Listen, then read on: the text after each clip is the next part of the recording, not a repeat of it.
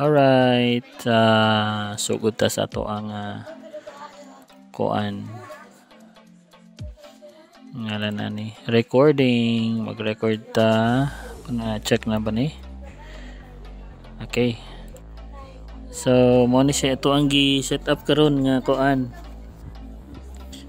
kining diagram sa ato ang gitawag nga power cut alang 4 coin slot or relay para sa kuan da ini relay sa tong LED lights.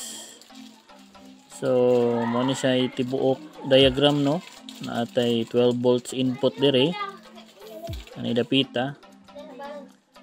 So isuk-suk nimo diha. So supposedly input side ni siya sa 12 volts. Para limpyo ang connection ang mahitabuan ni i-connect na ko ang negative side sa ato ang LED light, negative side kining black wire. So black na siya guys ha, ini black na siya, di lang siya maklaro kaya karon mo nang gi-edit na lang picturean. So negative side direct sa LED light and the positive side kini siya ni positive side is direct po na siya sa kining red wire sa atong LED light, red wire. At the same time direct po na siya sa tunga nga bahin sa relay, middle point sa or middle connection sa relay. So unahon nato ning sa babaw sa ato ang LED light no. Ang blue wire nas tunga pod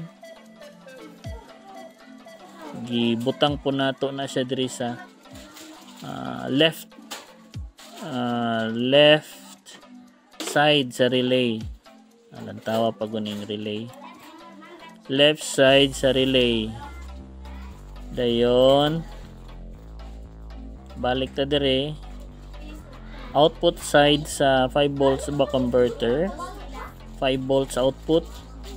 Ang nodim ko is na siya V in and ground kaning G, voltage input and ground or negative. Ang positive side mo na siya nga red connection or red wire pa na siya sa ato ang diagram.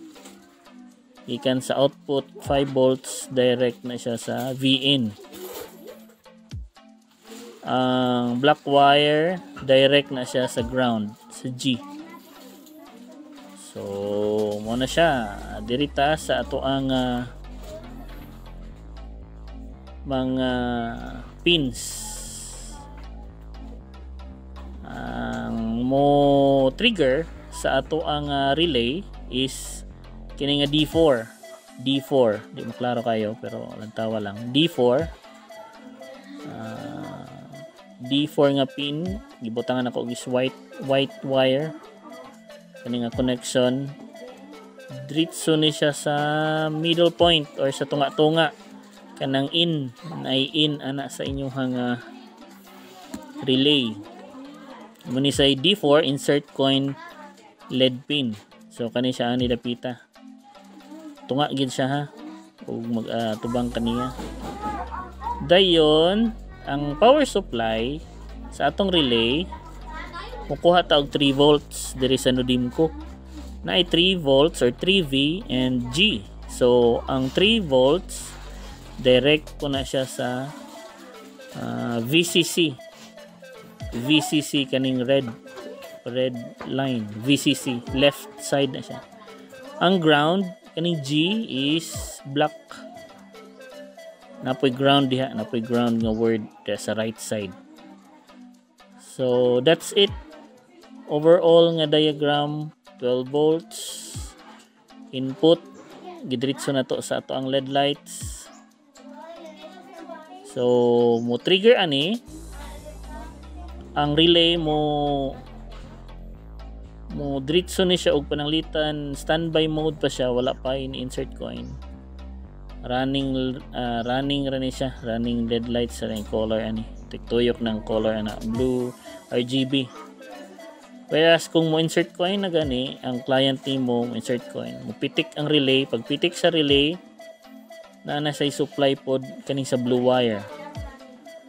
So the same as red wire na nasa supply steady, masupplyan pod ang blue wire.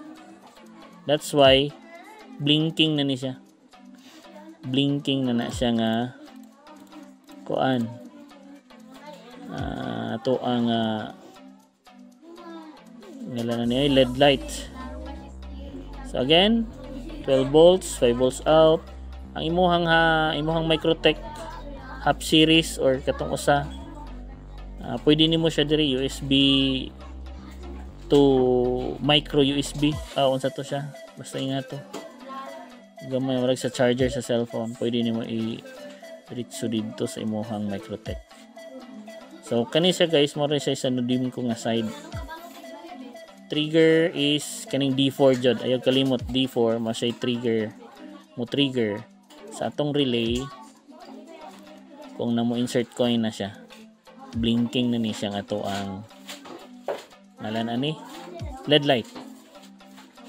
So sa inyong coin slot, so this mo ni siyang duha ka buok. Kaning coin slot pin kaning indigo nga color or violet. D6, ang D6 manay coin slot pin, ang D7 coin set pin. Coin set pin. So another na pod tutorial or diagram para sa next nato sa coin slot pin and coin set pin. Mao na ni siya guys, direct na ni siya simuhang coin slot. Alright, that's it. IGTV here. Mayong morning sa tanan. Secnara Electronics. Good morning sa tanan na itong mga viewers. No? Salamat kaayo. God bless. I hope nga nakatabang ni ninyo katon labi na itong mga nag-DIY, sugod og DIY. Parihat ang gasugod pod. So set up og ginagmay mga Pisowifi. Muna siya gitawag cut off na coin slot.